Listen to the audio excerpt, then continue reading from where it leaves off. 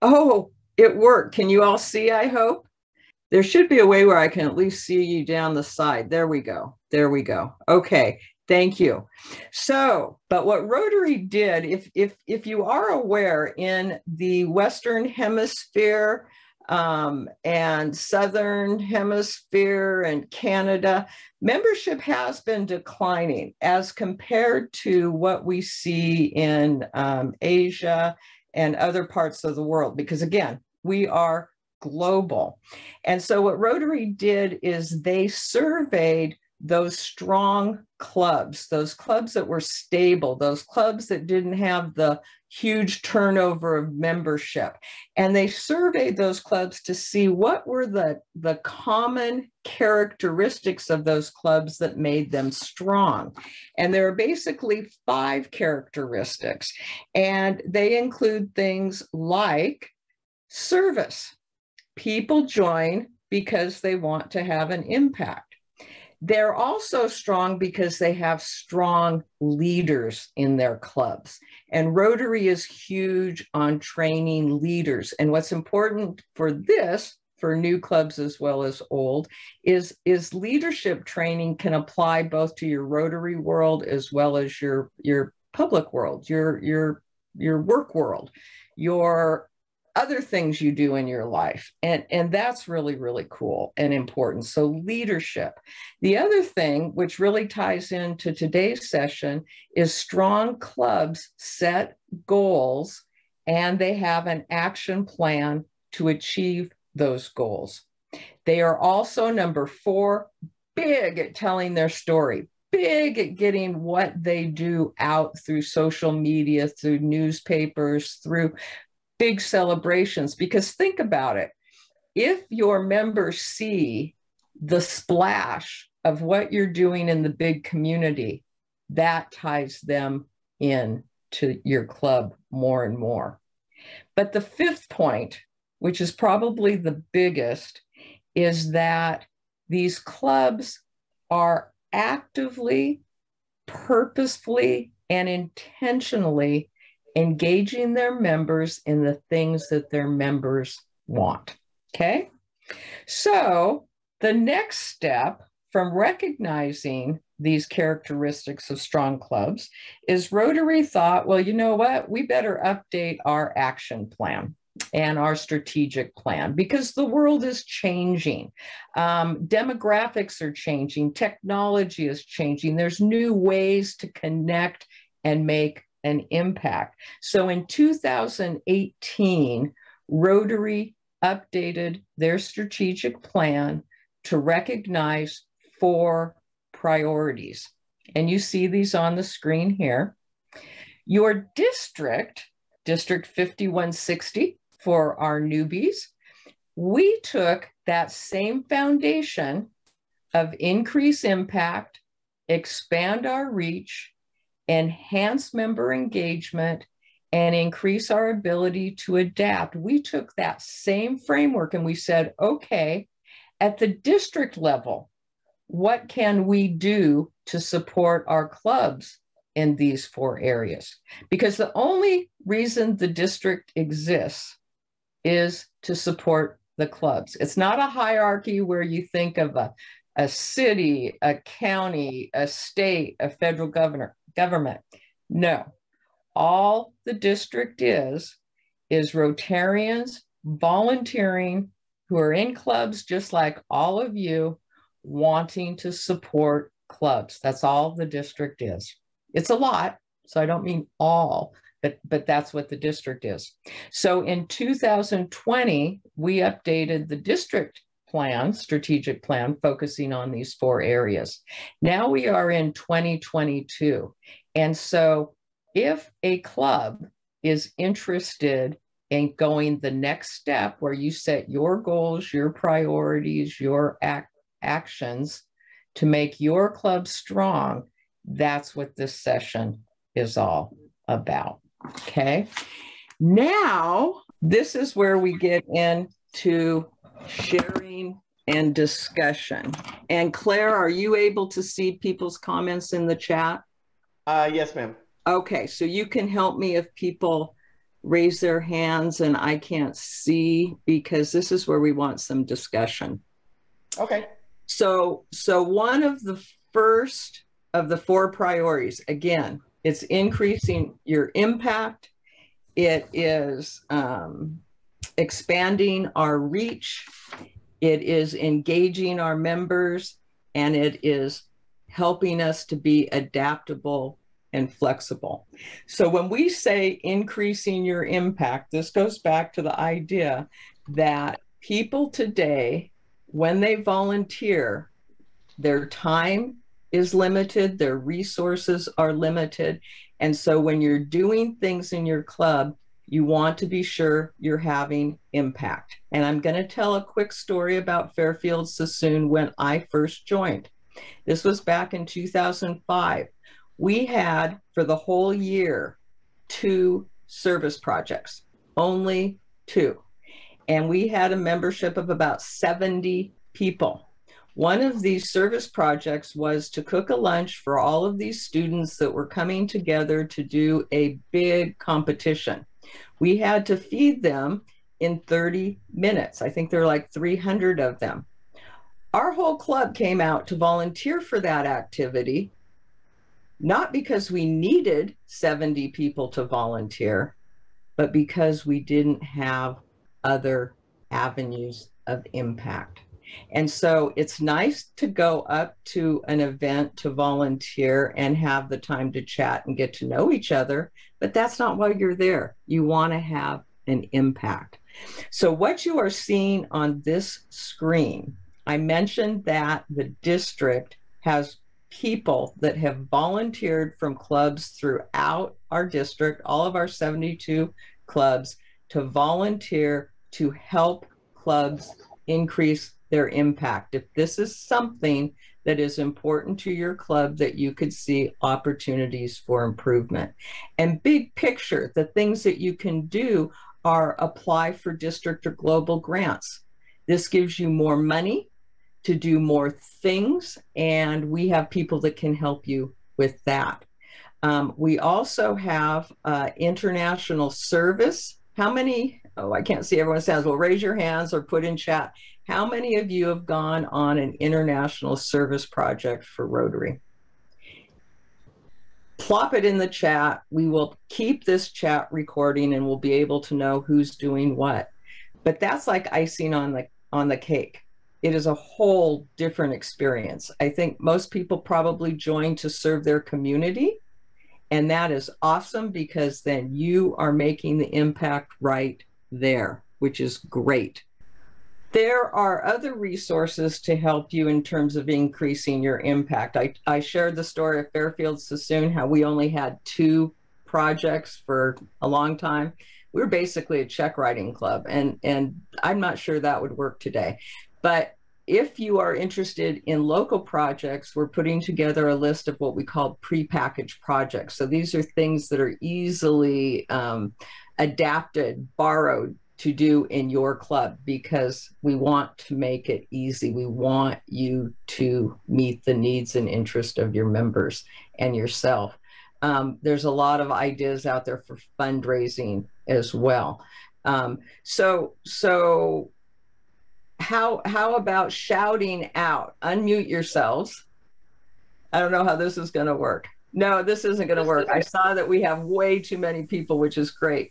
Add into the chat some of the things that your club is doing to increase the impact that you have locally or beyond. And if you just put that in chat, then we will have a recording of that and we will be able to share that with others. Because I am also watching the time. So Dale, I see you there. Chat, put something in chat because you've had some amazing things that you've done in another club. Youth, education, literacy. Now the last little push I'll make on this one is, if, now I'm echoing, you're kidding me. Okay. How many, well, I can't ask that. So cause-based clubs is a whole nother animal of really marketing and pushing your impact. And it is the fastest growing model of a club in Rotary world. And if you look at your program, there is an individual from the zone. He's a big dude, big, high up, lots of experience. His name is Corey Landowski. And I can't remember if he is Monday, Tuesday, Wednesday, or Thursday night at 7 o'clock. I highly, highly recommend you consider him for your viewing pleasure, whether you can do it live or as these are recorded, we'll do it recorded. Because if you have a core group of members who are interested, say, in the environment, and that's what you speak to, that can draw other people in that are likewise interested in the environment, which transitions into expanding your reach. So what expanding your reach is about is growing your membership, but it is also expanding and growing your partnerships. Now, what I hope you'll see is that our first action item is impact. Our second priority is expanding your reach. They go hand in hand. All of these 4 priorities support each other. It's circular. It's circular. It's a very, very good plan. So again, expanding your reach, what are some of the things we can help you with? Our diversity, equity, and inclusion group, which Heather Vilhauer, who is our education chair, she does a lot of training in this area, and she has a session at 11 o'clock. And in this area, pull back and look at your club and say, what is it we're missing? Now, here's the key. A lot of times in today's world, in our country, when people think of diversity, equity, inclusion, you think race, okay? That's part of it. But it's also gender. It's also skill sets. So let's say you really want to expand your reach, and one of the ways that you really want to do that is through social media. But you look at your club membership and you don't have that skill set on your team. Look out in the community, do your research, pinpoint that skill set that could work in your need. Let's say you have a club that really does want to jump on the bandwagon of peace or the environment or some targeted service area. When you look out at expanding your reach, look at other nonprofit groups that are already doing that. Partner with them. Look at members in the community that could make great Rotarians. Invite them to your club. Go beyond and bring in great speakers that, again, get the word of Rotary out there, but likewise help your members see the big global picture of what we're really all about, which is having impact, right? So the broader our reach, the bigger our partnerships, the growth in our membership, looking at the types of skill sets and people and individuals that have life stories different than our own, that's going to make us stronger. And again, rolls right back up to be club strong. The third area is actually one of my favorites. This is enhanced member participation. So since COVID, the number one concern, opportunity, issue that I have personally heard is we need to get our members back and engaged. The last 2-3 years have been incredibly tough. We all know that. And our routines got uprooted. Quite frankly, there's a lot of mental health issues going out there that we probably don't even realize, because it's not just COVID, it's the fires, it's just the economy, the government. I mean, it's just crazy. And maybe it was just like this in the 60s. I don't know. I get to say I was a baby then, not quite, but again, it's a tough time that we're coming out of. And so what I am collecting are stories of what clubs are doing to enhance their member participation and engagement. And again, it all ties into your reach and wanting to have impact, but be flexible. Have you changed how your meetings take place? So I am in a very traditional club. We meet at noon every Tuesday, but we've had a couple of meetings where we've not met at our normal place, and we've gone off-site, and we've gone to some amazing wineries. Up north in Mount Shasta, where I just was the last few days, they literally have one social a month, one field trip a month, and they're a noon club. So they have their traditional meeting 2 times a month, a field trip 1 time a month, and a social 1 time a month. And when I talk about field trips, I'll be honest, I thought this one was kind of weird. It was to a concrete factory. And I happened to read in their newsletter about this field trip, and I'm going, a concrete factory. Okay, that's different, but that's good because you're mixing it up.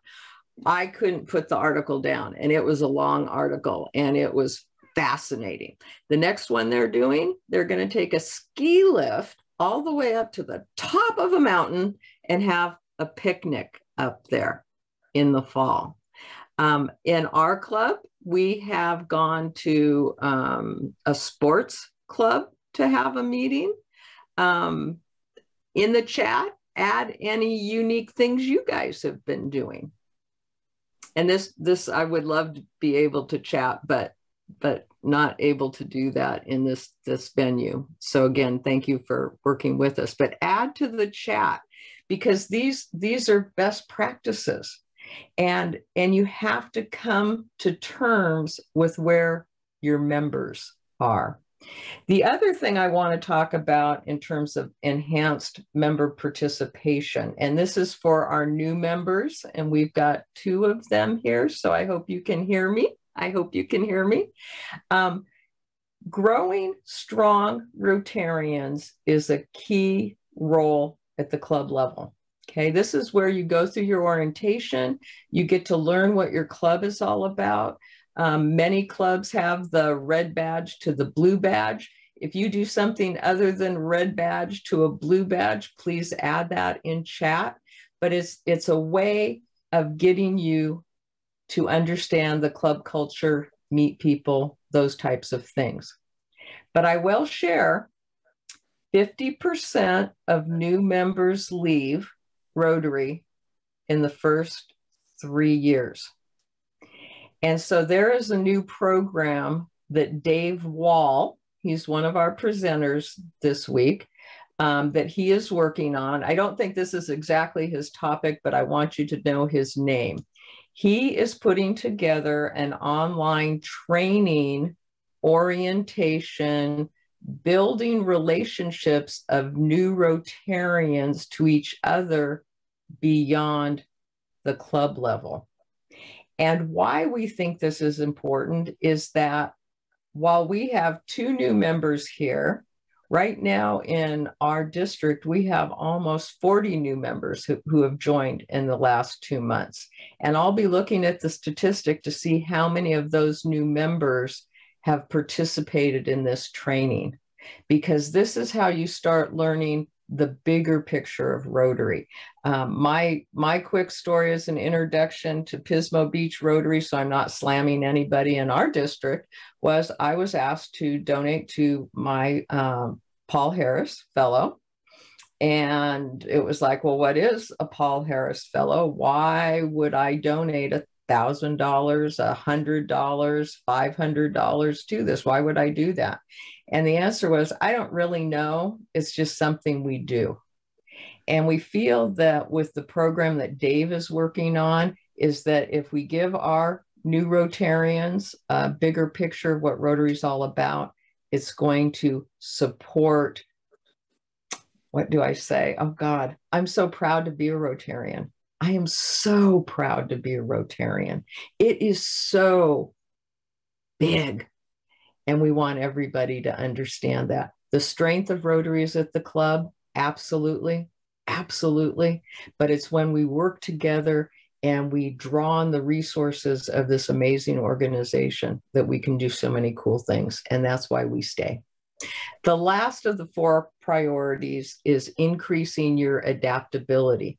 Now, this, again, relates back to member participation and engagement.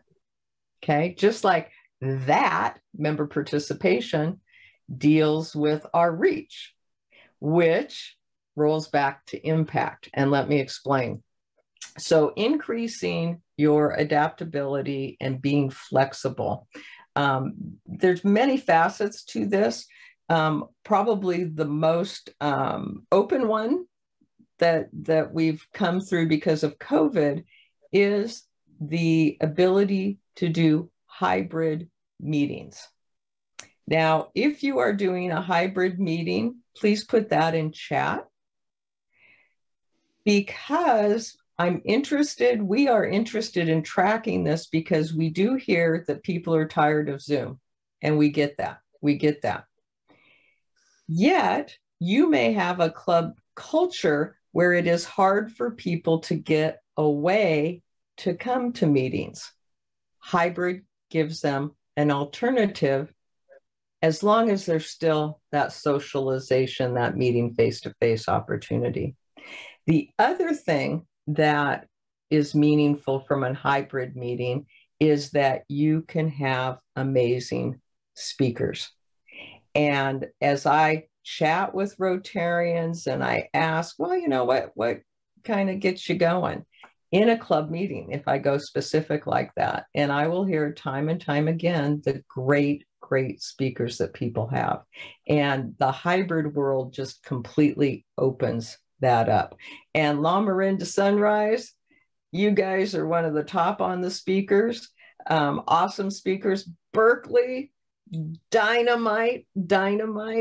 And Fairfield Sassoon, we are upping our game on the hybrid model so that we can have this experience. So if your club is interested in strengthening that hybrid flexibility, I just mentioned 3 clubs for you to talk to: La Marin to Sunrise, Berkeley, Fairfield Sassoon, and there's many others.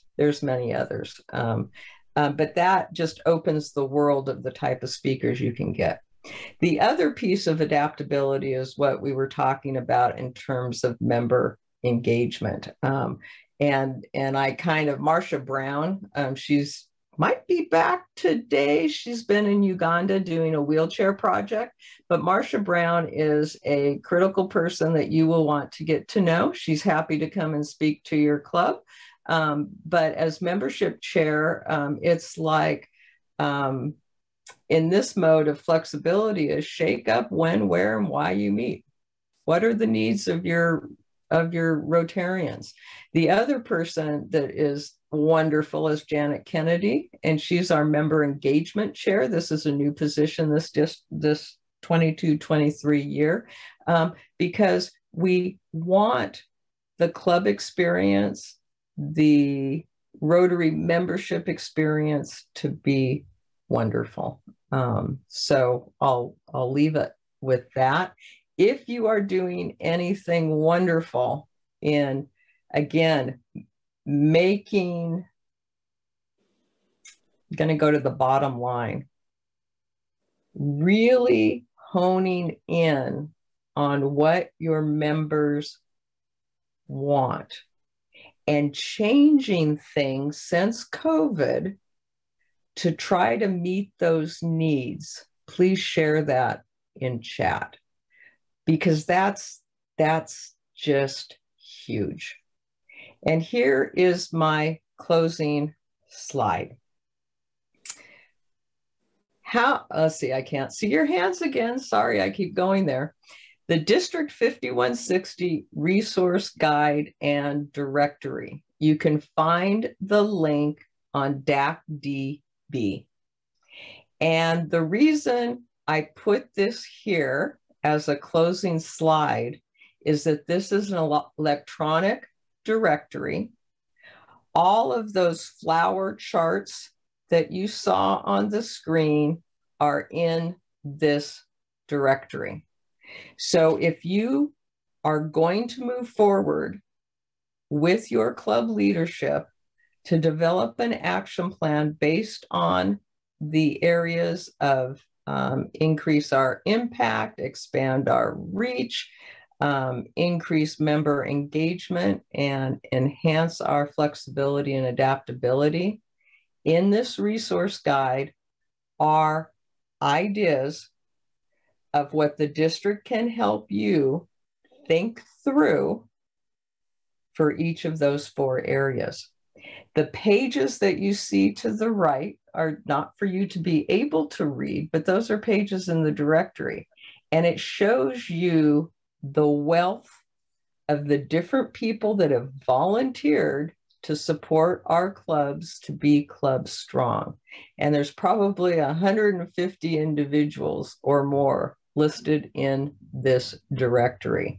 And so you can find the committee chair, you can see the people who are on that committee. Maybe they are in your club and you go talk to them. Maybe they are next door to you in a club and you call them up. Everything's electronic. You get the emails, you get the phone numbers of everybody. And the other thing for those AGs and club presidents that are on this call, there's a whole section that lists all of the club presidents and secretaries alphabetized by club. So please find this directory. If you have trouble finding this directory, email me. Kelly Rhodes Poston, who is our communications chair and is now shifting over to our district conference chair, she was instrumental in putting this together, and it's a horrific effort. So you see my email there. If you want more information just on Rotary's strategic plan and their action plan items beyond what has been presented here, you can go to rotary.org/strategic plan. Quite frankly, I would just Google Rotary Strategic Action Plan 4 priorities and a wealth of information will come up for you. The last thing I want to plug is that if you have not gone to our district Facebook page, please go there, please like it, please share those items to your own club Facebook page, to your own personal page, and or put information from that Facebook page into your club bulletin up on the screen, because we are regularly providing lots of tidbits and information to, again, inspire our members, share ideas on how to increase impact, etc., and so forth. So with that, I'm going to stop sharing so I can see you all. We did it. We did it. Unmute yourself. Please do not give up on Zoom events as a mode of training from what happened to me today. The reason that we're really trying to push this is that so more people can come to the training. If we do this live, which many of you have participated in, newbies have not. Basically, we offer a live session up north and we offer a live session down south, and it takes pretty much your whole day, depending how close you live to the site. In the spring, we will be doing things live, so you still get that live experience. But again, we're just trying to really get amazing offerings out to you. And I think there's 21 different offerings. That is just more than you'd ever get if you did it live. They also are recorded, and we'll be marketing that to more people too. So anyway, if people could put their pictures up real quickly, I have to take a picture. Oh, some of you are already leaving. I'll get your names. Okay. Hi, wave, bye. Thank you so much. Love you. Rotary hugs. We'll catch you later. Bye.